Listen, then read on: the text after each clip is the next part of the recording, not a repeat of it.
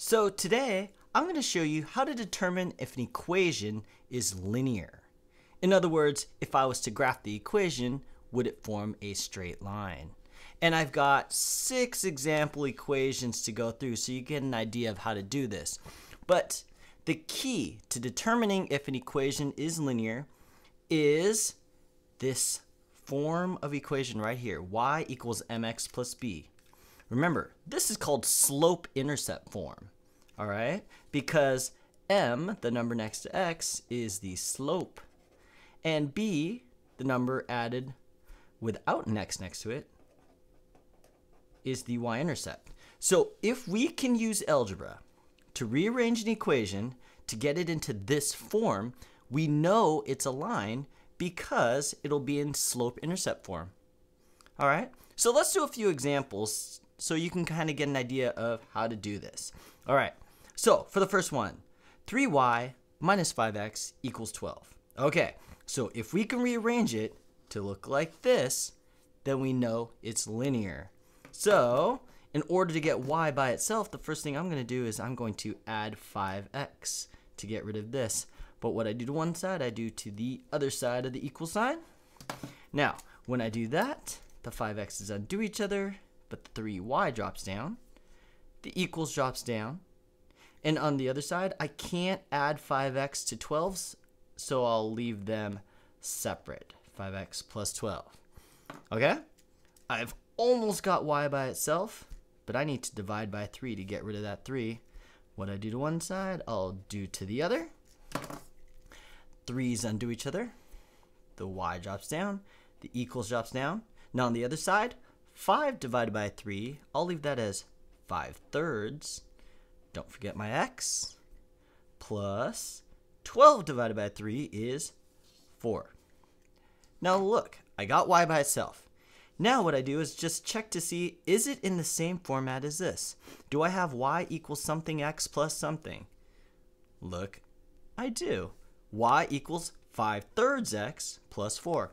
So notice, this is linear. Yes, it is. Because I know the slope of my line is 5/3. The y-intercept of my line is 4. Y equals something x plus something. It's in slope-intercept form. Okay, let's do another one. Y plus 3x squared equals 7x squared plus 11. Okay, again, I'm going to see if I can get it into this form. So I need y by itself. So the first thing I'm going to do is subtract 3x squared. But what I do to one side, I have to do to the other side, the equal sign. All right, when I do that, 3x's undo each other, but the y drops down. The equal sign drops down. On the other side, 7x squared, take away 3x squared, leaves me with 4x squared. And then the plus 11 just drops down. And notice, I got y by itself. Now the question is this in the same format as slope-intercept form? Is it in the y equals something x plus something form? Let's see.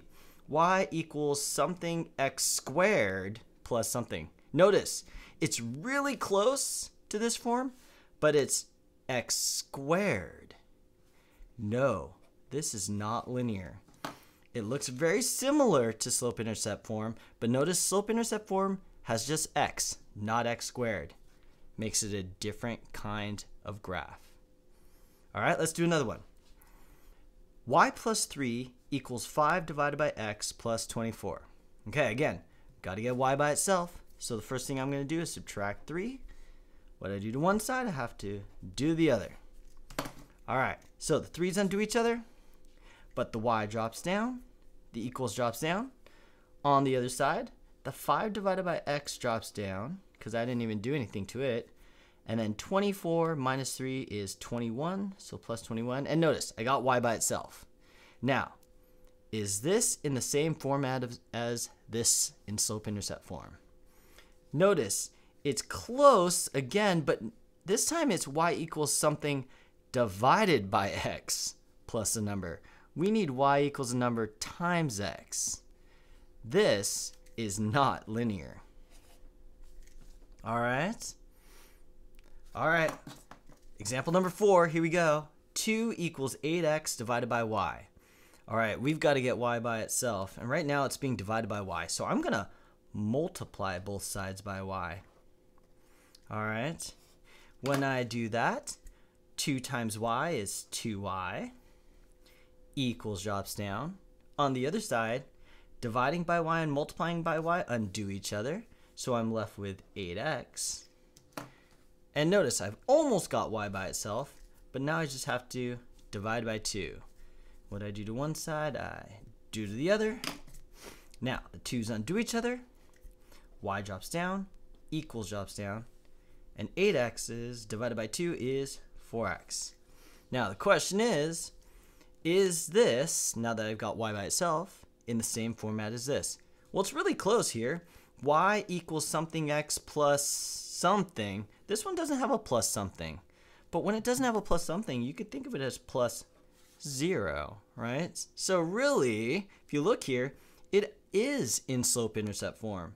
Notice, if I was to graph this line, it would have a slope of 4 and a y-intercept of 0. Yes, this is linear. All right. We've got 2 more examples, and they're a little bit harder. So here we go. This first one's pretty complicated. 10y plus 2x equals 5 times x plus 6 in parentheses. So I've got parentheses there. I'll use my distributive property. When I do that, 5 times x is 5x, plus 5 times 6 is 30. Okay, and then I'll drop all the other side down. Okay, now remember, we want to get y by itself. So my next step, I'm going to subtract 2x on both sides. All right, so 2x's undo each other, 10y drops down, equals drops down.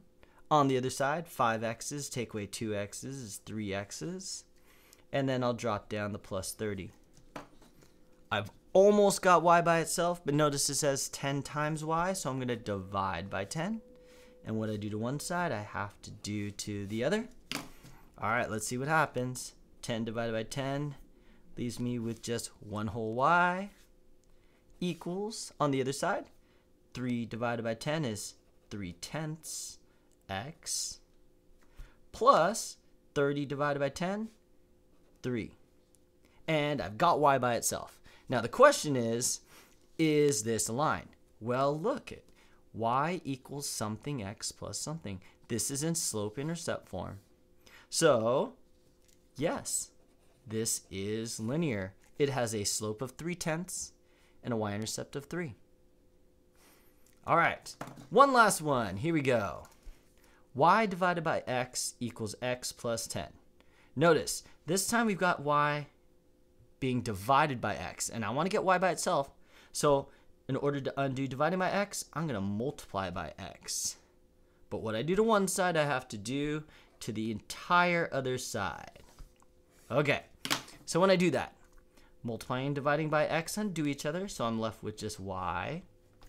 Drop down my equal sign. On the other side, x multiplied by all of this, so I have to use the distributive property here.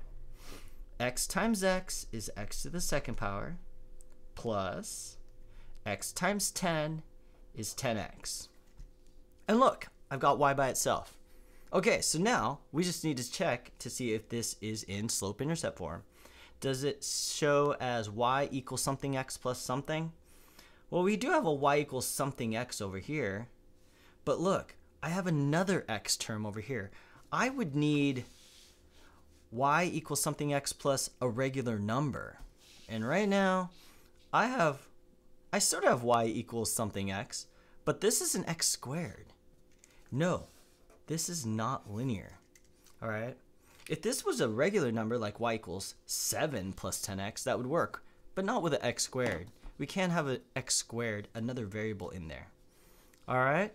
So the key to determining if an equation is a linear equation is using algebra, rewrite it to see if you can get it into slope-intercept form.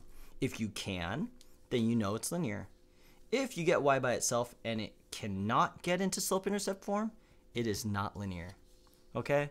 So hopefully you found this video helpful. If you did, please hit that like button. Also subscribe because it really helps us out. But with that being said, good luck in your math and I will see you next time.